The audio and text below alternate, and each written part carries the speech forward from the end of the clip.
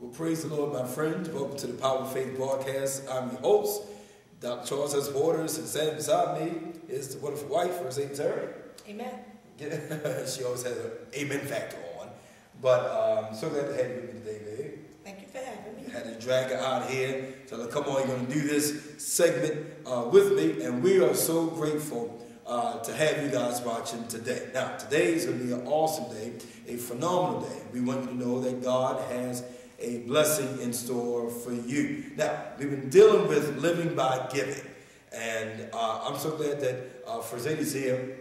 We just want to just kind of share, just a little bit of testimonies about how we have gave over the years.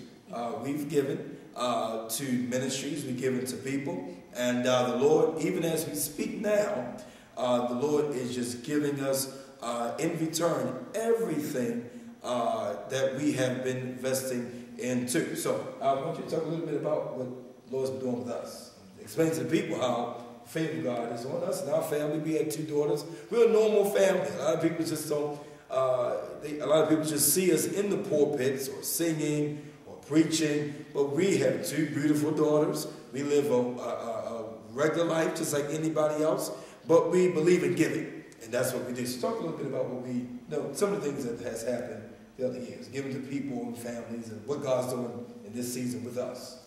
Amen. Well, just being in ministry and even before ministry, God has allowed us to be able to sow and plant into people personal lives, their ministry, their businesses, and things like that. And through that, even sometimes when we didn't have it, especially in the beginning stages of ministry, but we knew that God was going to, give it back to us 10, 20, and 100 times fold. So in doing that and believing and walking on faith, to be able to see someone walk in their blessings and their life of abundance has allowed us to now be able to walk in that through our seed of faith that we planted in other people. Now, I like what she said about the seed of faith, because every time Terry and I gave, and still give, we do it with faith and expectations. And so I want to take the moment to encourage every couple that could be watching right now. And you may say, man, I don't know how to get the favor of God upon my wife and I, or your husband and yourself. And so if you practice some of the keys that we're telling you right now about giving with the attitude and the mentality of faith. Faith is the substance of things hoped for, the evidence of things not seen. So we have given to families, like you said, to church, I'm telling you, and we love to give. It's not that we give to make a scene. No, we really actually love to give. Quiet souls, right? Sometime we was at a venue recently with one of our great men of God, Dr. Cook, and he had asked for people to sow $1,000 seed. Remember? And we said, oh my God, man, I don't know how in the world can we do it. So long story short, we started making pledges, and everybody began to make pledges, and that's what we have done. And Terry was the first one to whip out her checkbook first. And the Lord put it on her spirit first. And now I was sitting right beside her, but the Lord put it on her spirit. She felt the urge to give, to sow into, at that particular time, into that particular ministry, for the favor that is on them to manifest on our marriage and on our ministry. And I believe that's what's happening now. Yes, to me, and this is just personal belief, the easiest way to receive a blessing is to become a blessing. Say that one more time. The easiest way to receive a blessing is to be to receive a blessing is to be a blessing. A lot of times when God blesses us, we get this, me, myself, and I spirit. Sure. But when you're able to step out of what you need God to do for you and be able to supply the need of others, God will turn around and not only continue to bless that individual through you, but then you will become a blessing. You will be blessed. So the blesser becomes the blessing. I like that. You know, and it is not about the amount or how often. It's really just about being obedient to what God wants you to do in a season of planting seeds. Of course, you know, we always believe that our seed starts first at home, but sometimes God will lay it on your heart when the need has been met at home, then you have to go out. It should never be a season where you don't feel the need to plant somewhere. One thing about a farmer, they're always planting. Even in the winter time, they're preserving the seed and things like that. And that takes a certain amount of harvesting. Sure. So even every day is a season of planting. I know a lot of times we say, this is my planting season, so now it's my reaping season. But if you study the true nature of a farmer and what they do and how they harvest and how they preserve, it's a 365-day, 24-hour thing where God should lay on your heart to become a blessing to someone else. And I like what you said. Now, one of the things and I just feel led in my spirit to share this, for the women. Can you speak to the women? Maybe there's a pastor's wife that's watching, and she's still sowing to her man of God, which is her husband, and it can be a bit challenging. Now, I know for a fact, because I've watched my wife sow into my life. I mean, this is not. Listen, one thing we have here at New Gen, we don't have a typical first lady who just sit around wearing big hats, take a seat on the front row, but she's so. I mean, sometimes I literally be preaching, and she would give a first fruit offering. She has sowed seed behind the scenes with expectation. And so, what could you say to the women, the pastor's wife that's watching, or the business owner's wife that's watching, and saying, I'm sowing, but maybe I'm not seeing results or anything? What could you say to them that encourage them in this season of sowing? As far as the first lady sowing, not just into the man of God, but a lot of times what we have to do, we have to take ourselves out of our role and become a sheep. We have to become someone that's in need of that word, that's in need of that revelation. And when you do that, it allows you to become more appreciative of the word that you're being given, and you sow into what you believe, whether it be your man of God, whether it be another person within the ministry. So, God has allowed me, and I don't think it's a unique gift, because I believe a lot of women and first ladies possess the same thing. Even though I may have an assigned seat, or, people call me first lady and things like that, when I come in after my assignment is over, when I'm sitting in the seats, I'm a congregant. I'm here to receive just like everyone else. And if something hits home for me, or something, ignites something in my spirit, I sow into that. During time when we sow first fruit, I have an envelope. I sow into it. And not because I know what's going into the household or it's going into our businesses. I sow it because I want God to do something miraculous in my life. So I take myself out of the first lady category, and I put myself into that sheep in need of a shepherd, in need of a word and a revelation category, and that allows me to be able to sow. And I think that's something that's good. In a few moments, we're going to pray for every pastor. And I want us to pray for the pastors, their wives, business owners, the CEOs, their wives. And because when you're sowing, and this is one thing that I'm realizing too, and I know my wife would agree, I know you would agree, as we begin to sow, God brought our marriage even closer, like as days go on. I mean, we've never been distant, but I'm just saying it's getting stronger each week. Yes. It's getting stronger. It's like united through the seed. You know, Yeah. sometimes when we come together and we say, well, we're going to do this we plant seeds within our ministry.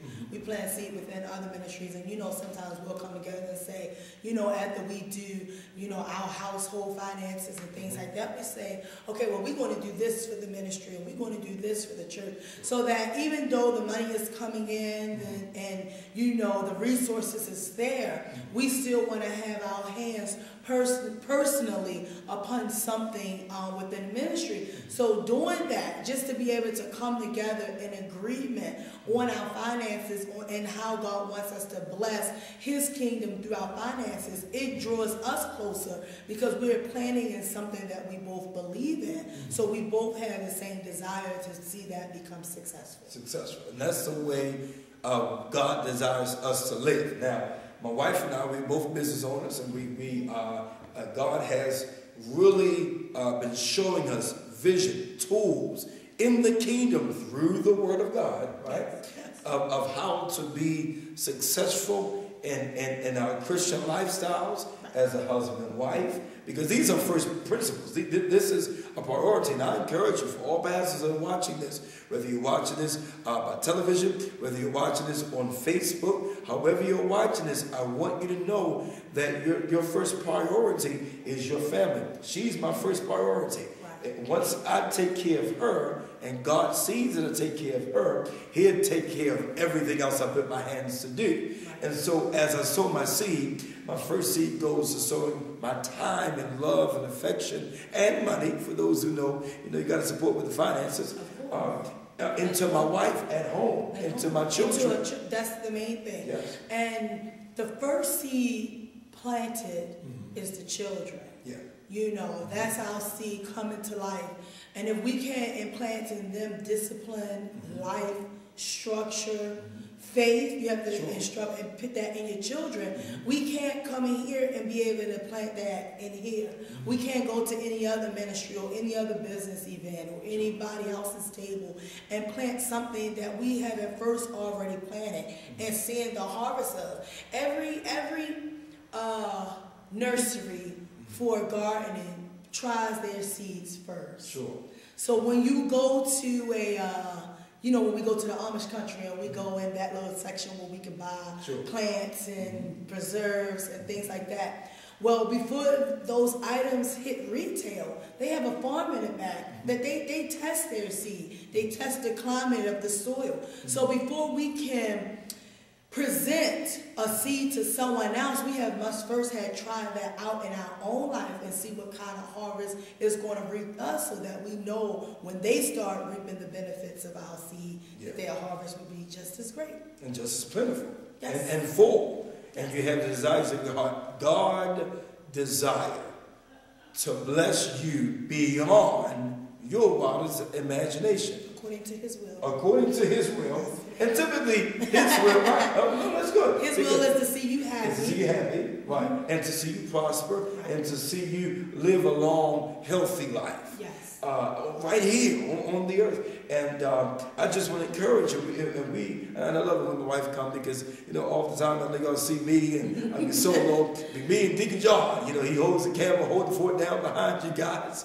But it's so good and refreshing, because God is doing a new thing in this season with our marriage, with our finances, with our ministry. I mean, babe, now I got to talk a little bit about the church. We have sowed in tears and in years in ministry. And I believe that, and I'm sure you pretty much agree, this is the beginning of the greatest season New Generation Ministries has ever had in the 8 years that we've been open. Yes. What you think about that? I mean, I think so. I think everything works according to God's timing and again according to his will. And I believe that, even starting our new generation, it was a concept. And then we had to take that concept and make it into a vision. Sure. And then once we made it into the vision, we had to allow God to, anoint the vision and then provide the provision with the people that it took to get this thing manifested. And now, after all the seeds of time, tears, and things like that was planted. Now we're starting to see the harvest of that. One thing that I was telling you just yesterday that's so uniquely different about New Generation Ministries is everyone, at least we hope everyone, has a zeal and a desire not just to see the church work, but to see the ministry fulfilled and see the vision take off, that it can be planted in other places and elsewhere. And the people come in hungry, wanting to learn the word, wanting to know the ways of God. You know, we can't so much say we want to learn how did the pastor become successful and how does the first lady become successful and they have children. No, we have to learn the ways of God. And when people come in after God's heart, through the servant, they have a desire, and through that desire it establishes a successful ministry.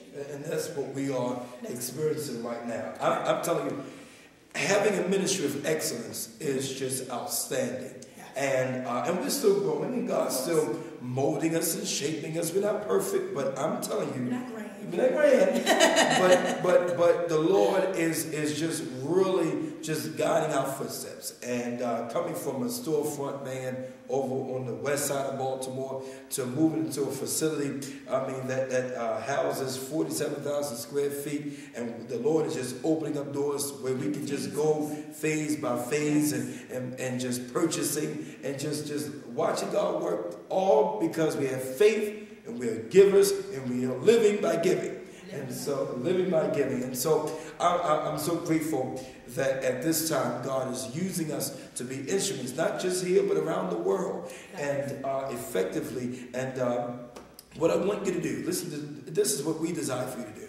If I were you, and I'm sure First Lady feels the same way, you need to get down and visit us. We want to talk to you. For all of our pastors, we love you, thank God for you.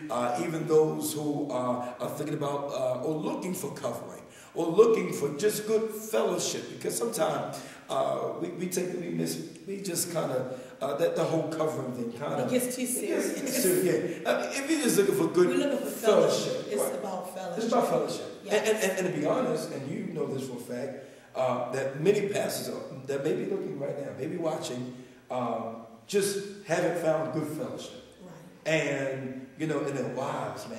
The wives, my heart, I don't know why. I don't know if it's because you're here or you're watching. One of the two. It's just, we've been here before. We've been there, but we needed good fellowship.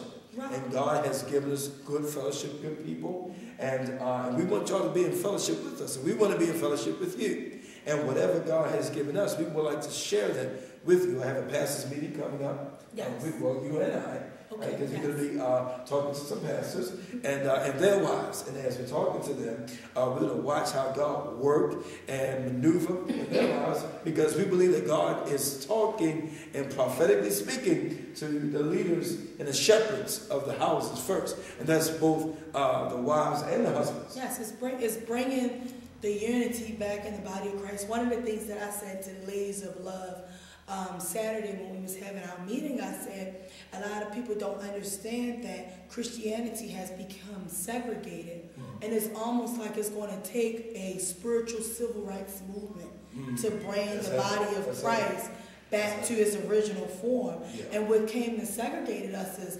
philosophy and denominations and church sizes and church cultures and things like that, when it is not destined for us to be that way.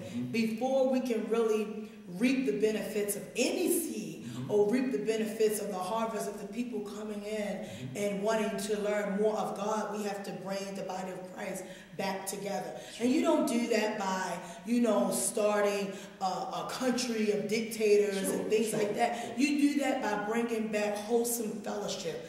Know and expect everybody to come with their own ideas, their own desires, their own zeals, and then make up this wonderful body of believers where everyone is different and uniquely crafted by the gifts that God gives them, and that's how the body of Christ will begin to build itself. So in doing this meeting, when we say repairing the vision, the first vision is the vision of Christianity, which means you know, everybody comes in and everybody is accepted into the will and to salvation of Jesus Christ. That's the first vision. And then God gives each and every, it's like God has a vision for the earth, and God gives us this vision of to see all men saved, you know, and then he gives churches a provision to be able to execute the vision that he placed upon the earth when his son died on the cross. So that's the beginning of repairing the vision. And then after that, we want each and every ministry to be different and unique and accept that and repair that and rebuild that. But then fellowship, knowing that you don't have to try to conquer all of Baltimore City and Maryland and DC and Virginia and Delaware by yourself. There's a body of believers out here, and we're bringing a civil rights movement back into Christianity. And that civil rights movement is all churches were created equal, and we're going to bring the word back to where it is and rebuild the vision. I like that. I'm sure, man, you speaking that. It's one of the reasons why I married this girl right here. But I'm telling you, God is, and I like that civil rights. You know, take segregation out of Christianity. And it doesn't matter if you're a black church. It doesn't matter if you're a white church. No matter if you have 5 members, 500 or 5,000. You have a vision. And if you didn't have a vision, you would not have a ministry. Right. And so I wish, you know, I wish that we could bring the unity back. And this is what my wife and I are both agreeing with you. For every pastor that are watching, every church, it doesn't matter, as she just said, whether you have 5 members or 5,000, God still wants to use you. You are not too big, you are not too small, that God cannot take control of the situation and use you to make an impact. We started from nothing, and we're still growing. We're not, like she said before, we're not grand. We're not grand. But God has been using this church and using us because we are humble. We are humble men, and we're young people. We are humble. And even for you young pastors, be humble. My fellow pastors, my brothers, if you love your wife, God will love your church. I'm going to say that for you again. If you love your wife, God will love your church, because that's your first priority. Your children, your first priority. And then God adds increase. Now, we got a few seconds here. And I just feel so overwhelmed, man, just having the First Lady with me, and just to know that the Lord is using her to speak. We'll be meeting with pastors. The Lord has put this on my heart. I'm going to share this for the very first time on the air. The Lord has put this in the next couple of weeks. Depending on when this come out or whatever. But the Lord has put a burden on my heart, on my spirit, for pastors. Not to necessarily cover pastors, but to help them with their vision. I have a ministry, an assignment, should I say, about vision repair. Yes. You know, repairing the vision with the bishop. That's what it's called. And this is where the Lord's going to use myself and First Lady. I'm going to bring her along because she has word. As you can see, she has word in him. And we just want, whatever your vision could be so massive, that's fine. But we want you to know that God has a plan for that vision, not to perish, but to actually be resurrected and to do what it's supposed to do. And so we just want to be kind of a part of helping you understand more clearly your vision. A lot of people come to us all the time, and they say, man, it's just an amazing thing to know and to see how God brought you guys as a young couple to where you are today and still growing. That's because we have vision. Where there's no vision, the people will perish, right? So we're trying to help all pastors, and this has been in my heart. Again, this is not a major covering thing. This is not, oh, we want you to be a part of the alliance. Sure, we would love to have you be a part of New Generation Alliance of Covenant Pastors. But even if you do not, we just want to deposit some nuggets of wisdom, because maybe God is about to take you to the 20,000 member status, and God probably keep us at a couple of hundred. I'm still satisfied. We're not jealous. We're not envy. We want you to do what God has called you to do in this season. So you'll be hearing about this in days to come, weeks to come, repairing the vision with the bishop. And we're going to travel with this. Prayerfully, we can travel around the world with this, and especially starting here in the Baltimore City area, Maryland, D.C., and all around the U.S., because God is going to use us in that capacity. Any final words, First Lady, you want to share? No, I'm just excited about what God is just doing in the season of ministries everywhere. You know, I believe that God's hand is upon a lot of ministries. Sure, absolutely. And so much has happened in the Christian faith. Sure. Now God is in the season of repairing and restoring. And I'm just excited. I just sit back and I just be at awe at what God is doing in this season. Not just through New Generation, but ministries all around the world. Yeah. So I'm just excited. I'm ready to see what more does he have. And I'm just ready. Yeah. And so are we. So listen to me. I want you to get down. It's imperative that you get down here to the Metroplex. Yes. 3501 Brehms Lane, yes. Baltimore, Maryland, 21213. Yes. Come down here. We have services every Sunday morning, right? Yes. 11 a.m. 11 a.m. every Sunday morning. We have Tuesday Kingdom Building Bible Study at 7 p.m. That's awesome. Just awesome. off the yes. Yeah. We have newly added Hour of Power every Wednesday at 12 noon. Come in, get you a morsel of word, a morsel of food, a nice prayer, and head out. And then we have Thursday, which is Fire Night service. Come casual, come calm, just be ready to just have the Lord impact you. It's just a high-paced service. I love it. And you know, God is doing some awesome things. Yeah, and we want you to get down here. We have prayer going on the second and fourth Saturday. Second and fourth Saturday. I mean, just from 10 to noon. Yes. And I cannot listen to you. I cannot. I would be remiss. It would be remiss for me not to mention the Dr. Charles S. Waters School of Ministry. Registered today. Yes. And so we're studying a new course on ecclesiology, which is a study of the church. The foundation. Right. Of the church. Know who you are, Christians. Yeah. Know where we came from and why we are here. And why do we come to church? And why do we come to church? Yeah. Know who you are, why we're here. What's our point? Yeah. You know, the structure of the church, the government of the church, the judgment of the church. Yeah. These are some of the things that ecclesiology covers. And to me, any Christian, you know, whether it be, you know, a newly convert or someone that's been in it for years, you know, I always say this because Christianity is one of those religions, one of the only religions that we have almost a rite of passage. Like, we weren't born into it. It was a decision that we made of our faith, where a lot of other religions, they were born into it. Right. So they are, natural. And they are well educated on their ministry, their schools, everything. So, you know, being in a secular society, we must go back to our first love, our first works, and get back into the foundation of who we are, know our godly identity under Christianity. Sure. And this is imperative that you get to know that. So register today. Yes. You can look us up on Facebook. We have New Generation Ministries at the Metroplex. Yes. It's on Facebook. Myself, Bishop Charles S. Waters. I have a page. Lady Terry Waters, she has a page. Just Terry Waters, okay? Just Terry Waters. You know, we know around here. We're not, you know, all into the whole big ecosystem. You know, apostolic apostles and big, you know, we just saints of God trying to make heaven our home. So, like us, get online with us. We would love to have you here. So, just remember that what you say today will determine the future of your tomorrow. And so, before we close, here's what I want you to do. We're going to pray, okay? For 30 seconds.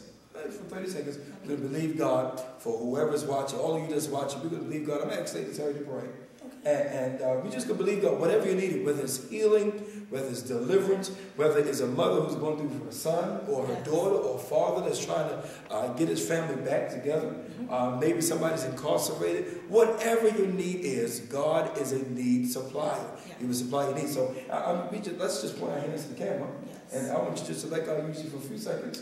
And we're going to believe God for you. Go ahead. Amen. Go ahead. Father God, first of all, we just come to you thanking you, God, for this opportunity, God, to speak to the nations, God. Yes, God. Father, as we point our hand to this screen, God, Father, we are spiritually touching and agreeing, God, with those that are out there that need someone in a covenant prayer, God.